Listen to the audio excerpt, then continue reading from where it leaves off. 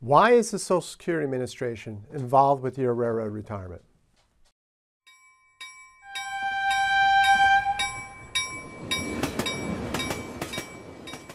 Welcome everyone to another edition of the Highball Advisors Railroad Retirement Whiteboard. My name is John McNamara, Highball Advisors, and today we're going to talk about Social Security and how that really plays with your railroad retirement. So this way everybody just has a better understanding of the interchange between the Social Security Administration and the Railroad Retirement Board. So I thought I'd just kind of do this one here and see how this is going to affect your annuity. So let's just go back, take a step back. Railroad retirement, Tier 1, Tier 2, right? So Tier 1 is made up of your top 35 earning years of Social Security work and railroad work, all right? So whatever that combination is, and frankly, it could be, let's say you had 5 years in the railroad and, 40 in Social Security and 35 of those were in Social Security, then they would just take your Social Security, the Railroad Retirement Board, when they calculated your annuity. Tier 2 is railroad service only, all right? So that's kind of separate. So as far as Social Security, right, they determine how much your benefits should be, right? They have that own Social Security amount. I'm talking about the individuals that have worked in the Social Security system, all right? So what they do is, at the Social Security Administration, they don't even recognize any of your railroad years. So if you looked at a Social Security statement, it would be blank for all those years that you worked in the railroad. All right, so what they would say is, okay, you've worked in the Social Security system, you paid in, this is how much money you should be getting out of Social Security. They would then forward that amount to the Railroad Retirement Board, okay, and then the Railroad Retirement Board would calculate your Tier 1 benefit. So your Tier 1 is a combination of Social Security and the Railroad Retirement Board. The Railroad Retirement Board would get the money from the Social Security to pay that portion, okay, of your Tier 1, and then the Railroad Retirement Board makes up the balance of that. And I'll walk you through an example here real quick.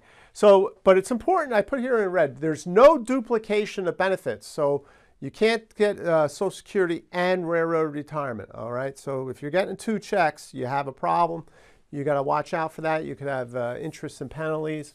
They will eventually catch up to you, okay? There's no doubt about it. So let's take this example. So let's say there's a railroader with 20 years, all right? So 20 years, that's a good number, but obviously this person probably has years out in Social Security also.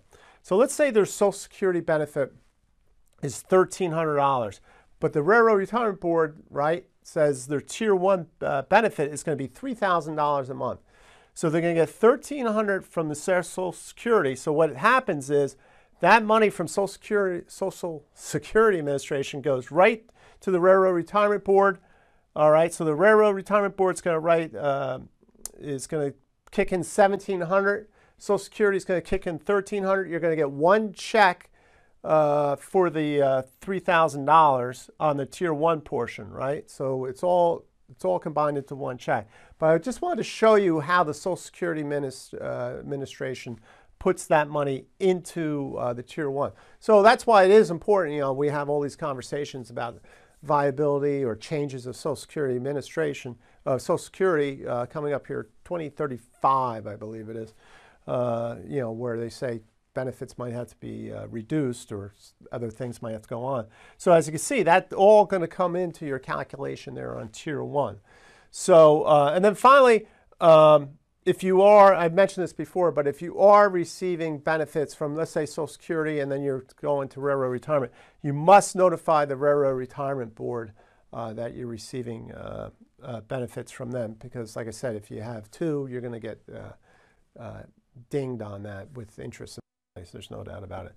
So, all right. Well, I hope you found this video helpful. This is how Social Security works with the Railroad Retirement. It's just on the Tier 1. It has nothing to do with Tier 2.